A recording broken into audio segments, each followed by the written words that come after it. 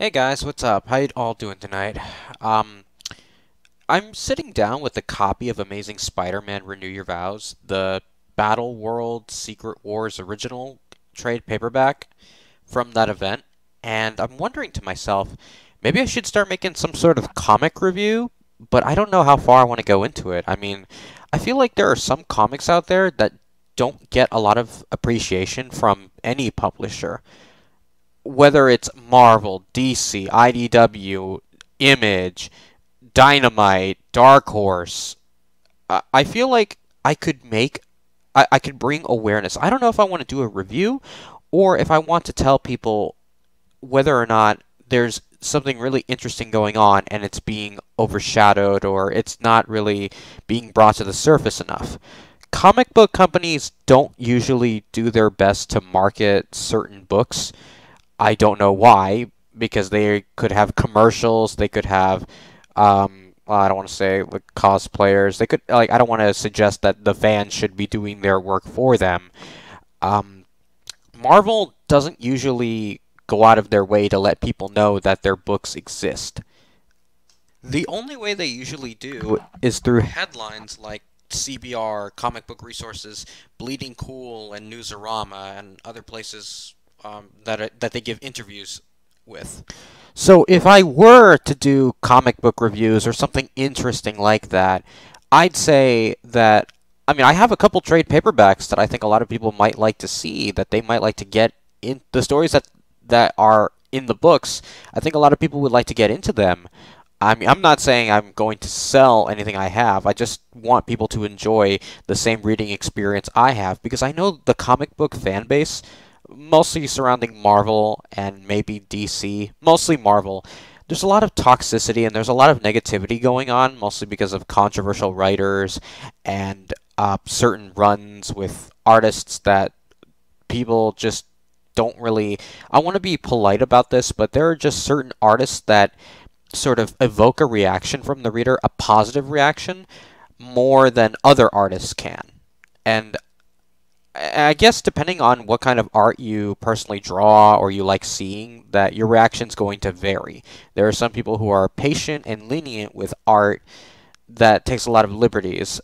Art styles, as in good coloring, characters that look like a well animated cartoon, or and some people like the cartoony art style that looks like it was done for children, like Teen Titans Go esque cartoony art style. Like everybody has a different preference, is what I'm trying to say. But a comic book is more than just art. How is the writing? How's the pacing? How's the character development? How's the cover, the interiors, the exterior? How many pages? How much content is in it? Like, uh, is the ending enough to leave you wanting for more?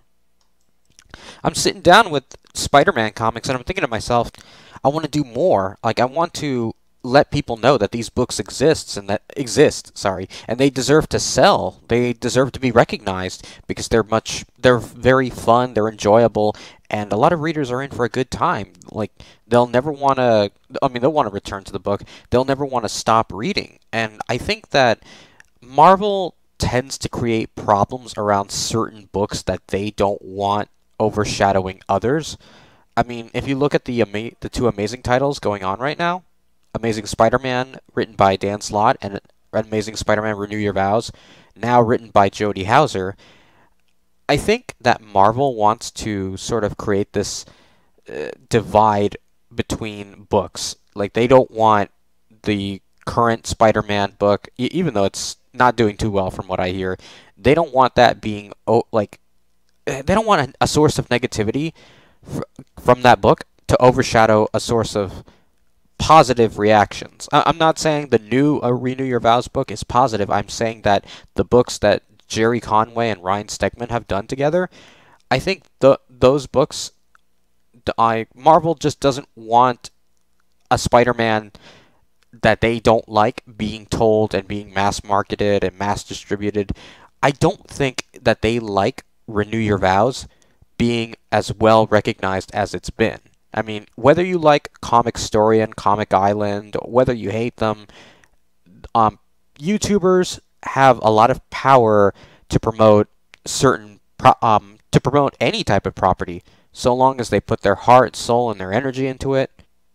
And I'm not saying by any means I have the greatest sub count. It doesn't bother me that I only have 1,000 subscribers. If anything, I'd like to use what I have and focus on that so that I can better promote comics I feel are worthy of a person's time.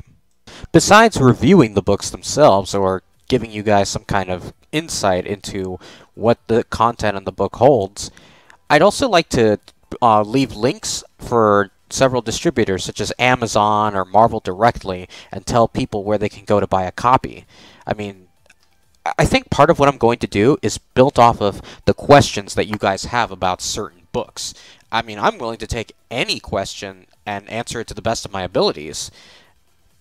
I think part of the fun in making these videos isn't just it promoting a product or telling you reasons why it's good. I think part of the joys in what I want to do is asking the fans, or rather, if the fans have questions, they ask me. Like, what do they see? What do they want to see in a Spider-Man comic? Do they want to see Peter embracing his youth? Do they want to see Peter embracing his responsibility?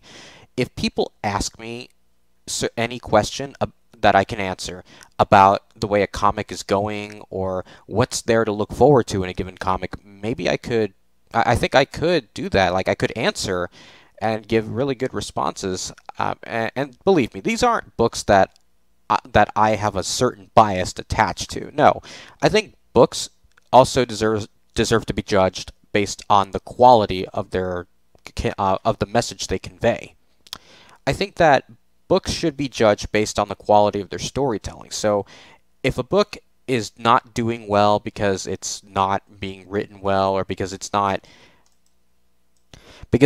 being original, or if it's using tired tropes, or if it's not keeping the reader on their toes, or if it doesn't surprise the reader with anything to look forward to. It's 2017, 2018, 2019. I mean, we're getting to 2020. New ideas are really hard to come by, but you can create different executions. Executions are different than ideas. You can tell a story a certain way, but you don't have to tell a new story. I mean, Spider-Man being married and having a child is not new. It isn't. But the way certain writers go about it, like having Spider-Man raise an 8-year-old girl with his wife Mary Jane, instead of turning the kid into a teenager and having Peter Parker retire from web slinging, I think that's a different angle that we have never really gotten the chance to see.